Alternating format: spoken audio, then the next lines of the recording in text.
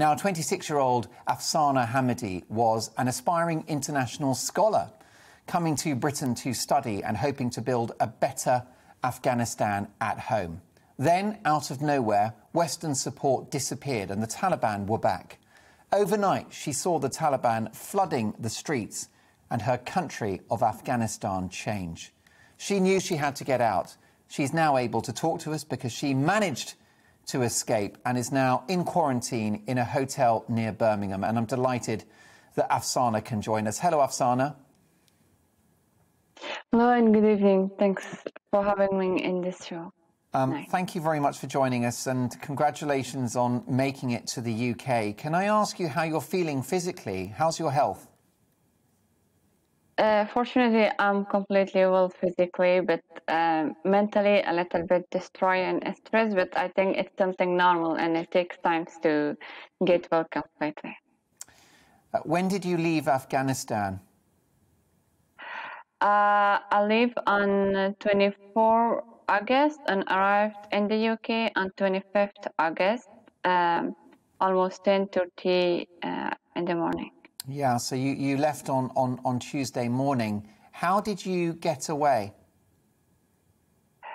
So usually we receive an email from FCD office and got the direction to go to the Baroon Gate, and all the scholars get in the gate from the Baroon Gates, but I have been evacuated by one of European organizations.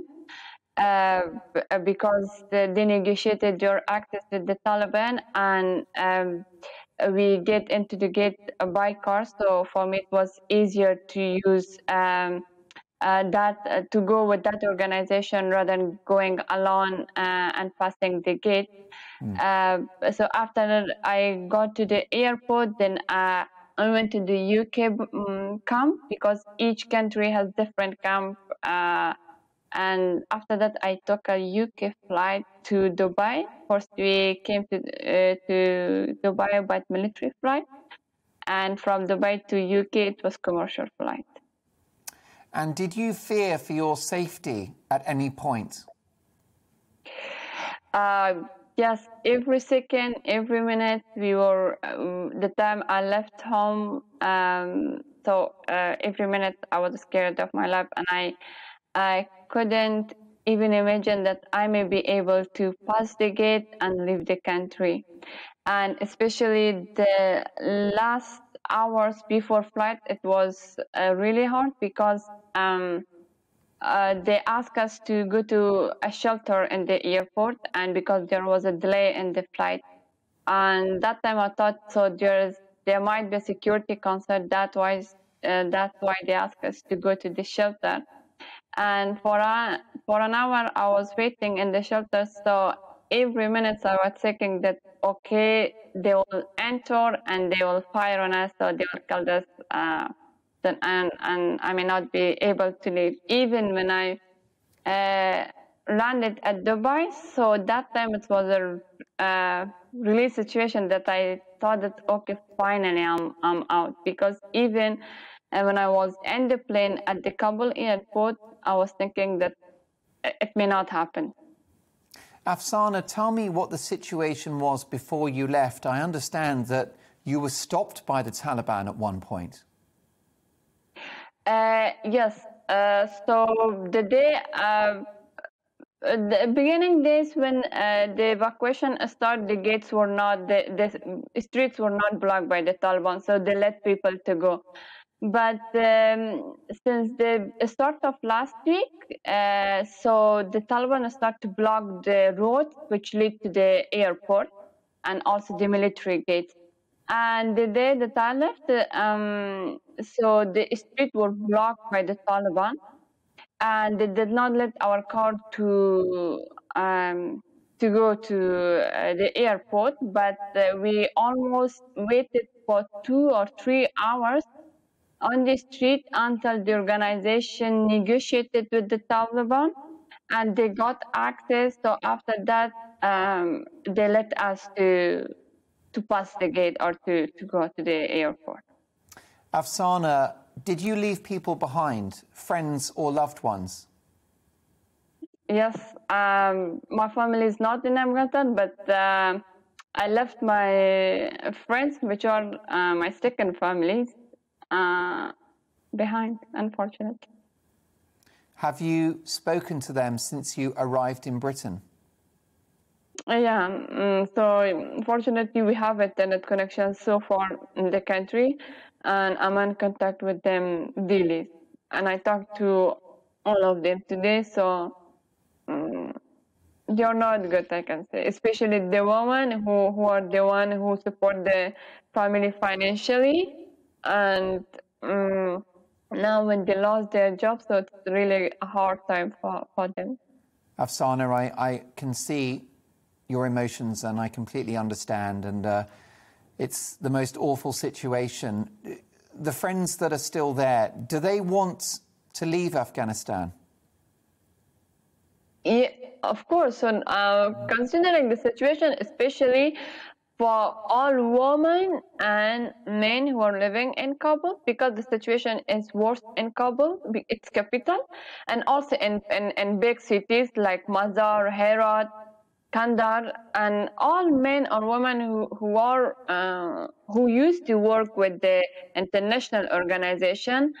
They are willing, so they are just waiting for a miracle to happen and leave the country, because it's living under Taliban authority. So you may not imagine it, but those people who left before, so it's unbearable. You prefer to die instead of living in such a country when Taliban has no authority.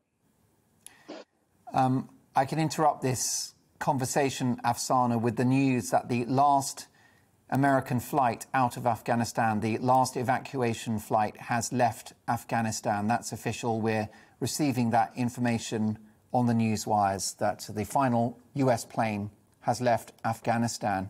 Can I ask you, Afsana, about your emotions when you landed in the UK?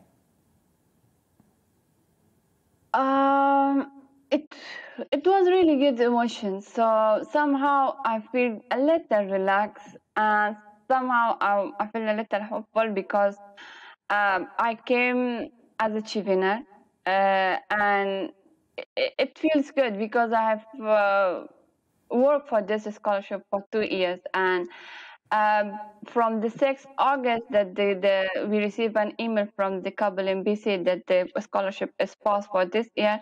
From the 6th August, we fought, the whole chief winners this year's cohort fought for this scholarship to resume it. So it was really good, but a good situation. Good, I had good feeling, but main time I have the feeling of punishment, because when thinking about all those people who I'm left behind, and when thinking about my country situation, especially when I saw my passport, it's Islamic Republic of Afghanistan, a name which does not exist anymore. So it's annoying. Finally, Afsana, and I'm so grateful that you've taken the time to talk to us, and I know how difficult and painful it is for you to think about all of these awful things that your friends in Afghanistan are now having to deal with. What about your future? Do you plan to stay in the UK, and how do you feel about your future and what you're going to do? Actually, I did not receive a student visa, so it's only a stamp that allows us to stay for 6 months in the UK. So I really don't have any idea about my legal status, and will I be able to stay in the UK? But I'm hopeful for at least for the next 1 year, because I will be a student. So somehow my life has its road for the next year, but after that, so I cannot say anything right now, because honestly I have not planned and I have not think, so I don't have any idea how life will be in the UK, what's your rule regulation for the refugee, and what's the decision of your government for us. So that's why just I'm hopeful, I'm happy for the next 1 year. So after that, I really don't have any idea. Afsana, I'm very grateful that you've told my viewers your story. It's a very important one, and we wish you well in the weeks and months ahead. And I hope that your status in this country is also clarified and resolved very soon indeed. Take care, and thank you for joining us on GB. Thanks you for having me. Thanks. Afsana Hamidy there, evacuated from Afghanistan. She arrived on Wednesday. She's been here less than a week and is very, very worried about the future for her friends still in Afghanistan. And I'll reiterate that developing story that the final US plane taking evacuees out of Afghanistan has left. Welcome to the GB News YouTube channel. You can watch us live 24 hours a day, catch up on your favourite shows and join in the conversation in the comments below. Don't forget to subscribe and you'll never miss any of our exclusive content.